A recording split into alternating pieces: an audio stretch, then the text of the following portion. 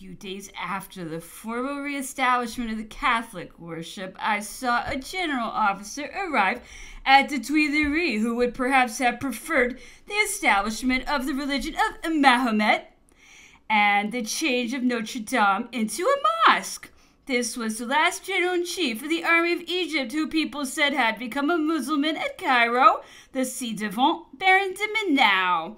In spite of the latest check he had been subjected to by the English in Egypt, General Abdallah Menou was well received by the first consul, who soon after appointed him Governor-General of Piedmont. General Menou's bravery was equal to every test, and he had displayed the greatest courage everywhere. Then on the field of battle, and amidst the most difficult circumstances, after the day of August 10th, although he belonged to the Republican Party, he had been seen to follow Louis XVI to the Assembly, and had been denounced as a royalist by the Jacobins. In 1795, the Faubourg Saint-Antoine, having risen en masse and advanced towards the convention, General Menou had surrounded and disarmed the seditious, but he had resisted the atrocious orders of the commissioners of the convention, who wanted to have the entire quarter burned in order to punish the inhabitants for their continual insurrections, sometimes after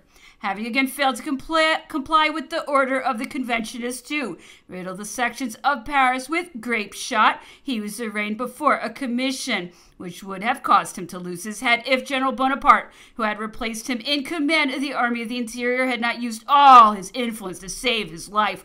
Such multiplied acts of courage and generosity would suffice, and more than suffice, to excuse in this brave officer the otherwise very legitimate pride with which he boasted of having armed the National Guards and substituted for the white flag the tricolor, which he called my standard. From the government of Piedmont he passed to that of Venice and died of love in 1810, in spite of his 60 years for an actress whom he had followed from Venice to Reggio. The institution of the Order of the Legion of Honor preceded by a few days the proclamation of the consulate for life. This proclamation gave rise to a feast which was celebrated the 15th of August. This was the anniversary of the first consul's birth, and people profited by the occasion to celebrate this anniversary for the very first time. On that day, the first consul completed his 33rd year.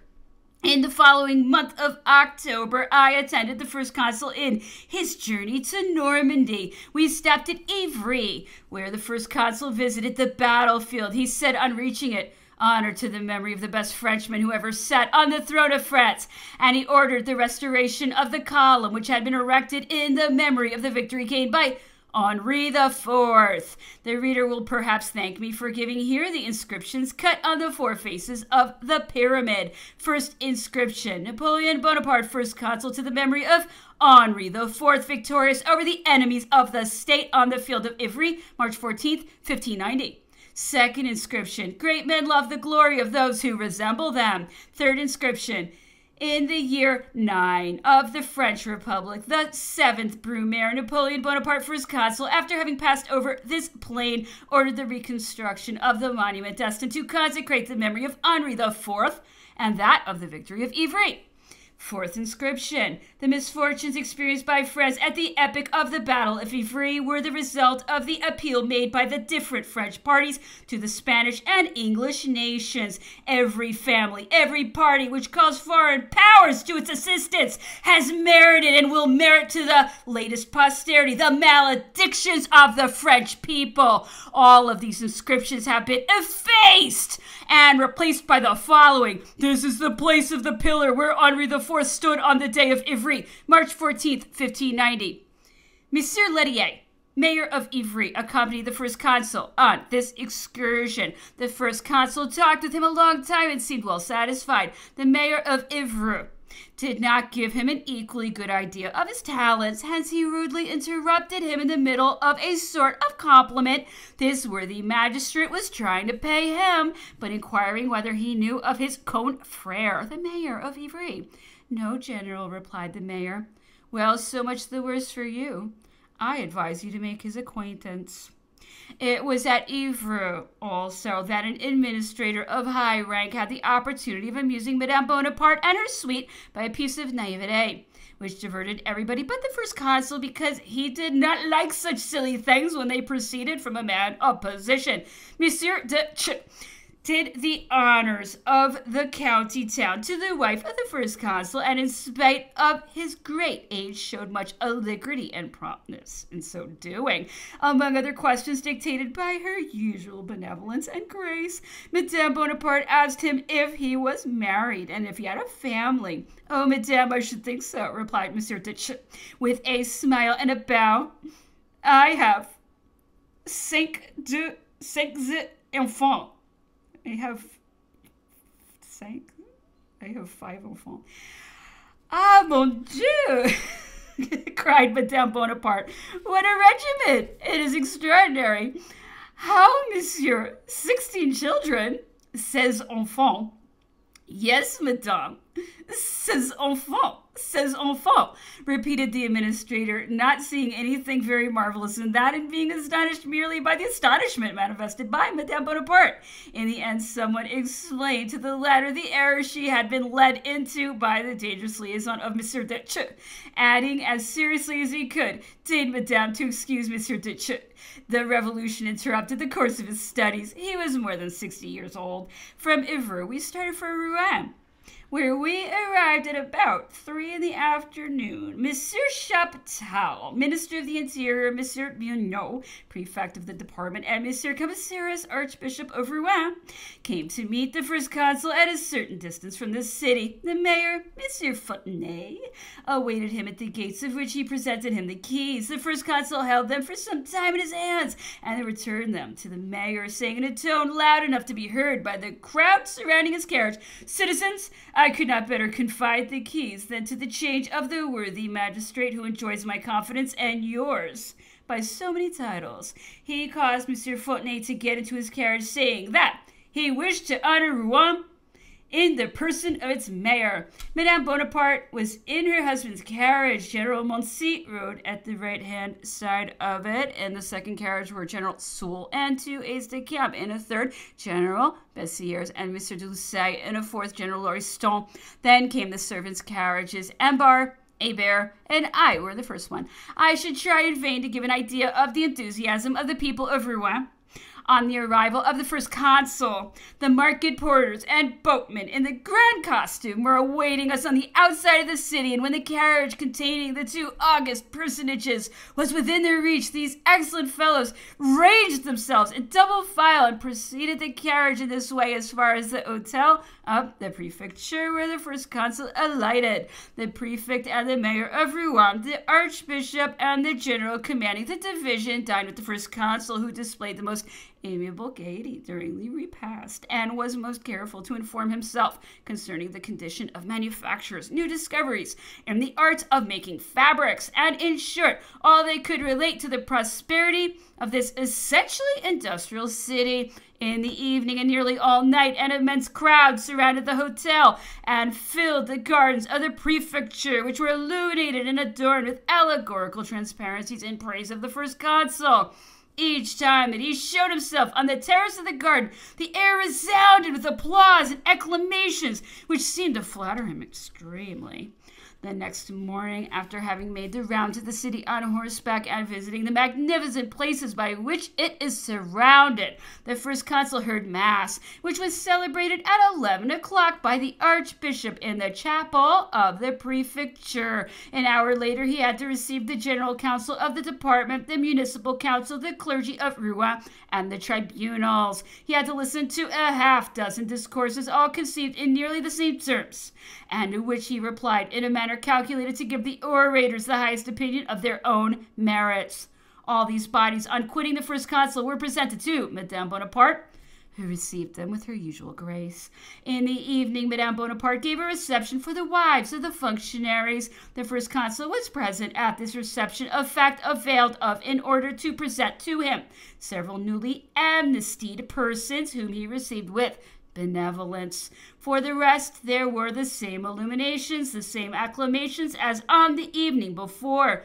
All countenances wore a festive look which delighted me, and, in my opinion, contrasted singularly with the horrible wooden houses, the dirty and narrow streets, and the Gothic constructions which then characterized the city of Rouen. On Monday, November 1st, at 7 o'clock in the morning, the first consul mounted a horse, escorted by a detachment of the young men of the city, forming a voluntary guard. He crossed the bridge of boats and went through the Faubourg Saint-Severin. On returning from this promenade, we found the people awaiting him at the head of the bridge, who conducted him back to the hotel of the prefecture, making the air ring with shouts of joy. After breakfast, high mass was sung by Monseigneur the Archbishop, it being the feast of all saints. Then came the learned societies, the heads of the administration and the judges of the peace, with their discourses. That of the latter contained a remarkable phrase. These good magistrates, in their enthusiasm, asked the first consul's permission to surname him the Grand Judge of the Peace of Europe. As they were leaving the apartment of the first consul, I noticed the man who had delivered the speech. There were tears in his eyes, and he was proudly repeating the response just made to him. I regret not having remembered his name. He was, I was told, one of the most respectable men in Rouen. His face inspired confidence and wore an expression of frankness that prepossessed one in his favor. In the evening, the first consul went to the theater. The hall, filled to the roof, presented a charming sight. The municipal authorities had caused a superb entertainment to be prepared, which the first consul found greatly to his taste. He complimented the prefect and the mayor on it several times. After having seen the opening of the ball and made 2 or 3 turns around in the hall, he withdrew, surrounded by the staff of the National Guard. A great part of Tuesday was employed by the first consul in visiting the workshops of the numerous manufactories of the city. The minister of the interior, the prefect, the mayor, the general commanding the division, the inspector general of the county police, and the staff of consular guard accompanied him. In one manufactory of the Faubourg Saint-Sever, the minister of the interior presented to him the senior workman known for having woven the first piece of velvet in France. After complimenting this honorable old man, the first consul granted him a pension. Other rewards or encouragements were likewise distributed to several persons whose useful inventions recommended them to the public gratitude. On Monday morning early, we started for Elbeuf, where we arrived at 10 o'clock, preceded by some 60 young men of the most distinguished families in the city, who, after the example of those of Rouen, aspired to the honor of forming the guard of the first consul. The country all around was covered by and a numerous multitude coming from the surrounding communes. The first consul alighted at the house of the mayor of Elbeuf, where he breakfasted. Afterwards, he visited the city in detail, seeking information everywhere, and learning that one of the principal needs of the citizens was the construction of a road from Elbeuf to a little neighboring town called Romilly. He gave orders to the minister of the interior to have the work begun at once.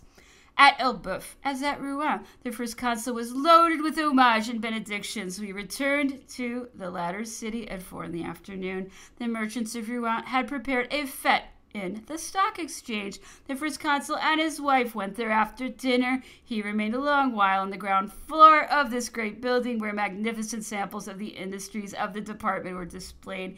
He examined all and had them examined by Madame Bonaparte, who wished to buy several pieces of stuff.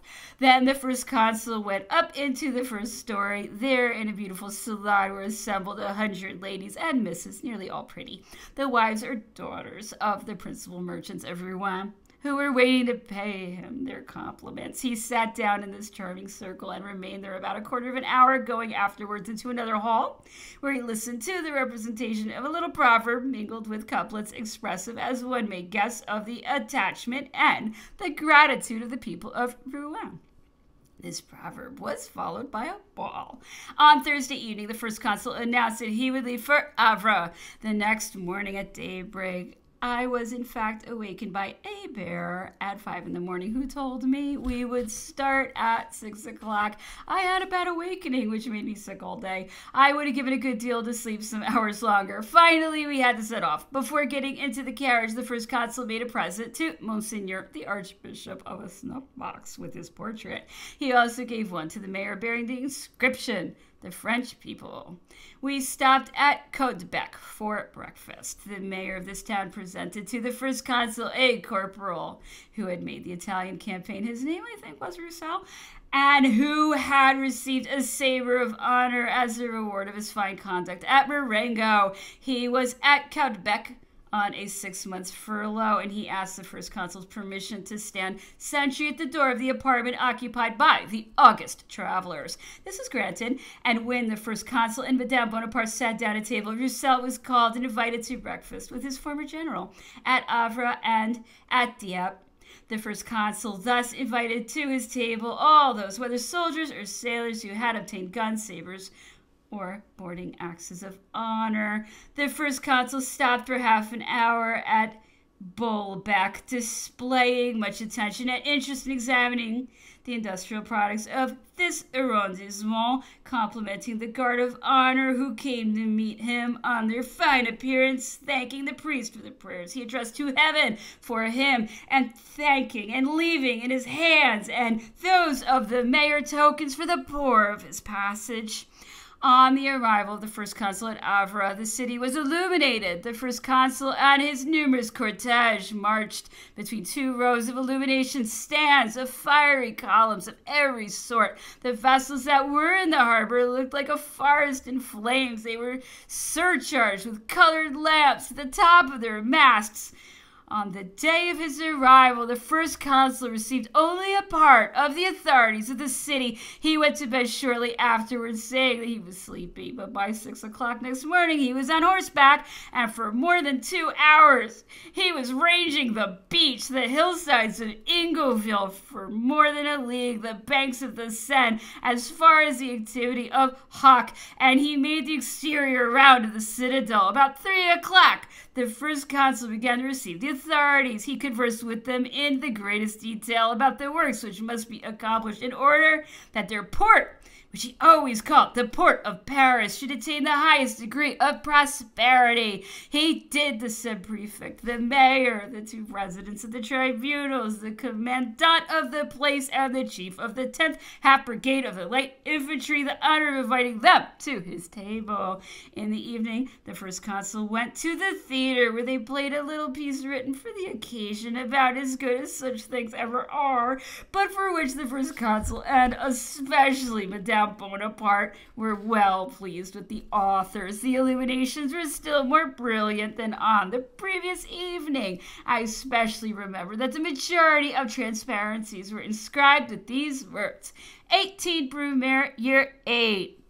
At 7 o'clock on Sunday morning, after having visited the marine arsenal and all the basins, the first consul embarked on a little yawl, the weather being fine, and remained in the roadstead during several hours. His cortege was composed of a great number of boats filled with fashionable men and women, and with musicians who played the favorite airs of the first consul. Several more hours were spent in receiving merchants, to whom the first consul said openly that he had the greatest pleasure in conferring on the commerce of Havre with the colonies. That evening there was a fete arranged by the mercantile community, at which the first consul was present for half an hour. On Monday at 5 o'clock in the morning he embarked on a lugger and went to Honfleur. The weather was somewhat threatening at the time of departure, and several persons had tried to persuade the first consul to not go on board. Madame Bonaparte, to whose ears this rumor came, ran to her husband and begged him not to start, but he embraced her, laughing and calling her a trembler, and went aboard the boat that was awaiting him. He had scarcely done so when the wind suddenly became more calm, and the weather was magnificent. On his return to Havre, the first consul held a review on the Place de la Citadelle and visited the artillery establishments. He again received until evening a great number of public functionaries and merchants, and the next day at 6 o'clock in the morning we started for Dieppe. At the moment when we arrived at Fécamp, the town presented an extremely curious spectacle. All the inhabitants of the neighboring towns and villages accompanied the clergy in chanting a Te Deum for the anniversary of the 18th Brumaire. These innumerable voices rising to heaven in prayer for him moved the first consul deeply. He repeated several times during breakfast that he had experienced more emotion from these chants under the vaulted sky than he had ever done from More brilliant music. We reached Dieppe at 6 in the evening. The first consul did not go to bed until after having received all the felicitations, which were certainly very sincere there, as they were at that time throughout France. At 8 o'clock next day, he went down to the wharf, where he stayed a long time watching the fishing boats come in, and then visited the Faubourg du Poyer and the works they were commencing in the basins. He admitted to his table the sub-prefect, the mayor, and 3 sailors of Dieppe who had obtained boarding axes of honor for distinguishing themselves at the combat of Boulogne.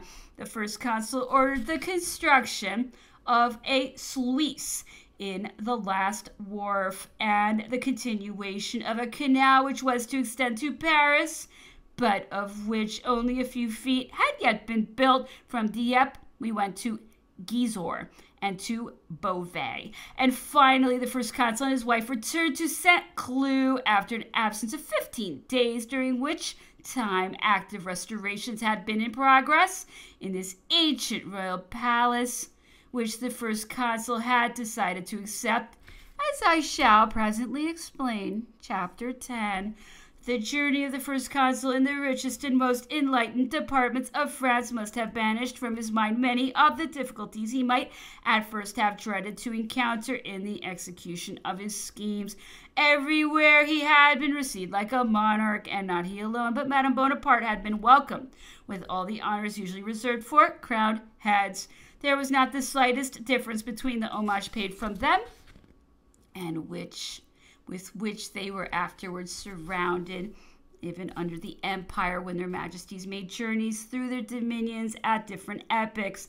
This is why I have entered into some details concerning this one. If they appear too long or too devoid of novelty to some readers, I beg them to remember that I am not writing merely for those who have seen the empire, the generation which was a witness of so many great things, and which was able to see close at hand and from his beginnings. The greatest man of the century is already giving place to other generations which cannot and could not judge, except on the testimony of that which preceded them. What is familiar to this person who has examined it with his own eyes is not so for others who need to have somebody relate to them what they could not have seen. Moreover, details neglected as futile and common by history, which makes the profession of gravity, are perfectly suitable to simple souvenirs, and sometimes enable one to understand and judge an epoch well. It seems to me, for example, that the cordiality of the whole population and of the authorities towards the first consul and Madame Bonaparte during their journey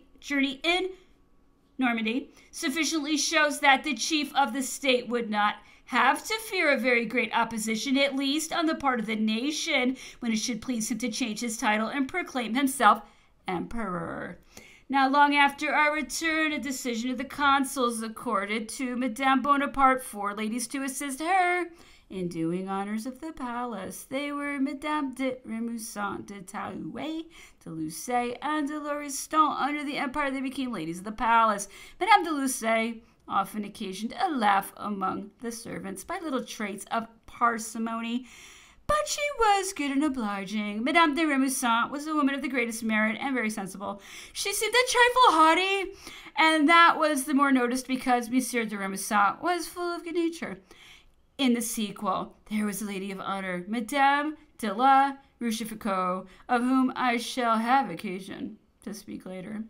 A lady of the bedchamber, Madame de Lucé, who was replaced by Madame de la Viette, so gloriously known afterwards by her devotion to her husband. 24 ladies of the palace, French women, among them Madame de Remusat, de Talouet, de Lauriston, née d'Arbourg, Louise d'Arbourg, afterwards the Countess de Lobau, de Walsh-Serrant, de Colbert-Land, Savary, de Turenne, Octave de Ségur, de Montalivet, de Marescot, de Bouillet, Solar, Lascaris, de Brignolet, de Canessy, de Chevreuse, Victor de Montemar, de Montmorency, Matignon, and Marais. 12 ladies of the palace, Italians. These ladies were on duty every month, so that 1 Italian and 2 French women were always together. The emperor would not at first have misses among the ladies of the palace, but he relaxed his regulation for Mademoiselle Louise d'Arbourg, since Madame the Countess de Lobau and Mademoiselle de Lucé,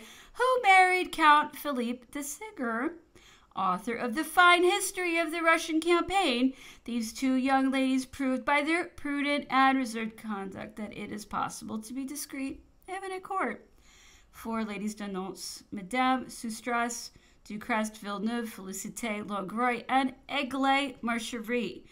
2 chief ladies' maids, Mesdames Roy and Marco de Saint-Hilaire, who had under their charge the grand wardrobe and the jewel cases. 4 ordinary ladies' maids. A reader in Men, the personnel of the household of Her Majesty the Empress, was composed in the sequel of a first equerry, Senator Harvilla, fulfilling the functions of Chevalier of Honor, a first Chamberlain, General of Division, Nansouty, a second Chamberlain, Introducer of Ambassadors, Monsieur de Beaumont, 4 ordinary Chamberlains, Monsieur de Courtomay, de Grave, Gallard de Béarn, Hector d'Aubusson de la Follade, 4 chief equerries, Messieurs Corbineau, Berkheim, Daudnard, and Foulet, a major domo general of Her Majesty's household, Monsieur Angerlot, a private secretary, Monsieur Deschamps, 2 chief valets de chambre, Messieurs Frere and Duville, 4 ordinary valets de chambre, 4 ushers of the chamber, 2 chief footmen, Messieurs L'Espérance and d'Argent, 6 ordinary footmen. The kitchen and sanitary officers were those of the Emperor's household. In addition, 6 of the Emperor's pages were always on duty near the Empress. The first chaplain was Monsieur Ferdinand de Rohan, former Archbishop of Cambrai. Another decision of the same epoch settled the functions of the prefects of the palace. The 4 first prefects of the consular palace were Messieurs de Remusat, de Cramayel, appointed later as introducer of ambassadors and master of ceremonies, de Lucé, and Didelot, since prefect of Cher. Malmaison no longer sufficed for the first consul, whose household, like that of Madame Bonaparte, daily became more numerous. A more extensive dwelling had become necessary, and the first consul decided on Saint-Cloud. The inhabitants of Saint-Cloud had addressed a petition to the legislative body asking the first consul to be so good as to make their chateau his summer residence, and the assembly had hastened to transmit it to the first consul, supporting it even by his own entreaties and by comparisons which it believed flattering. The general formally refused, saying that when he should have acquitted himself of the functions with which the people had charged him, he would consider himself honored by a recompense awarded by the people. But so long as he should be chief of the government, he would never accept anything, in spite of the determined tone of this response. The inhabitants of Saint-Cloud, who had the greatest interest in having their request granted, renewed it when the first consul was appointed consul for life, and this time he consented to accept it. The expenses for repairing and furnishing it were immense, greatly surpassing the estimates, and yet he was dissatisfied with the furniture and adornments. He complained to Monsieur Charvet, concierge of Malmaison, whom he had appointed concierge of this new palace, and whom he had directed to supervise the distribution of the rooms and to look after the furnishing, that the apartments prepared for him were like those of a kept woman, that there was nothing in them but bubbles and knickknacks, and nothing of importance. On this occasion he again gave a proof of his eagerness to do what was right, without disturbing himself about prejudices which still had much weight, knowing that there were at Saint-Cloud a great number of the formal servitors of Queen Marie Antoinette. He told Mr. Charvet to offer them either their former places or pensions. The greater number resumed their places. In 1814, people were much less generous. All these employees were sent off, and even those who had served Marie Antoinette